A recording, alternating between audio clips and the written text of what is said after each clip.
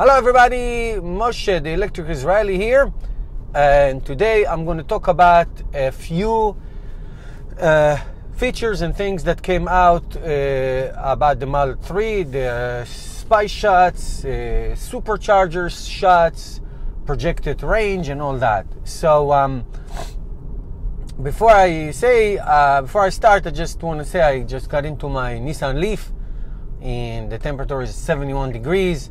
Beautiful weather, and it's going to get hot today. Going to get to the almost 90s, and then I found a nice 106 miles projected range. I like that. It's cool. And so anyhow, so let's talk about the Tesla Model 3 coming up soon. I hope. Can't wait to get mine.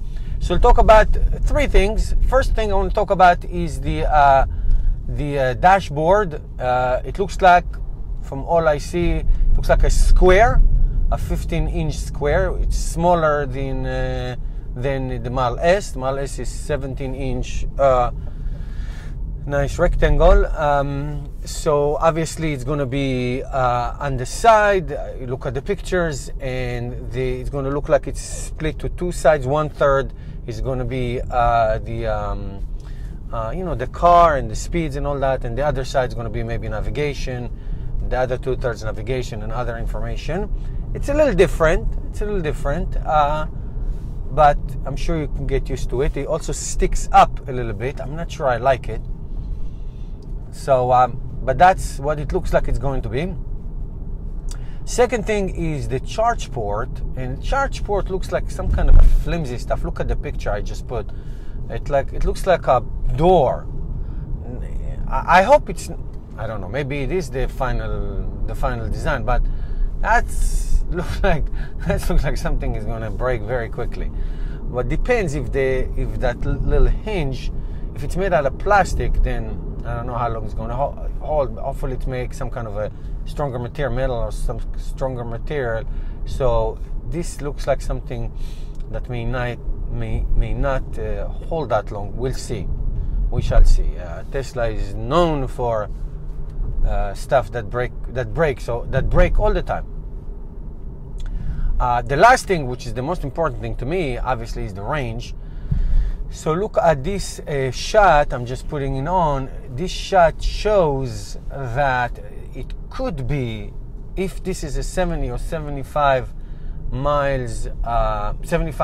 kilowatt hour battery, that looks like 275 to 300 miles potential. And if that is the case, that would be fabulous. So in my opinion, I assume it will be a 60 mile and a 75, let's say 60 kilowatt and 75 kilowatt, which will give you about 220-ish to almost 300 rated range.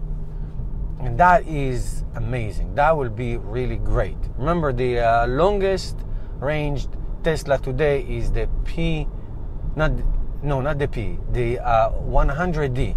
The Tesla 100D, not the P100D, the just 100D.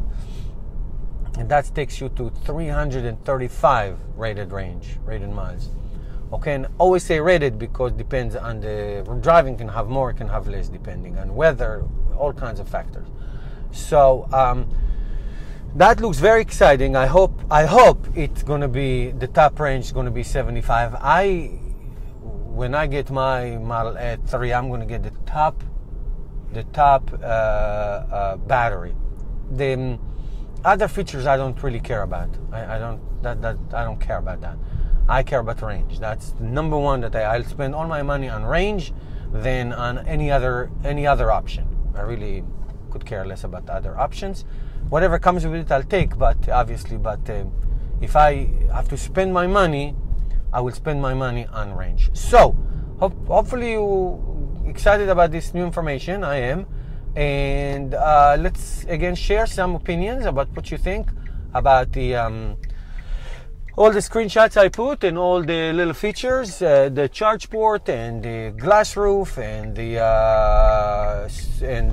dashboard and the projected range and battery and all that. What would you spend your money on? How about that? Or if you had a limited budget and you say, this is what I'm going to spend money on in speccing the Model 3, where would you put your money? That's a big question. All right. Okay, everybody. So have a great weekend, and please subscribe to my 2 channels, and I will see you again tomorrow in another episode of The Electric Israel.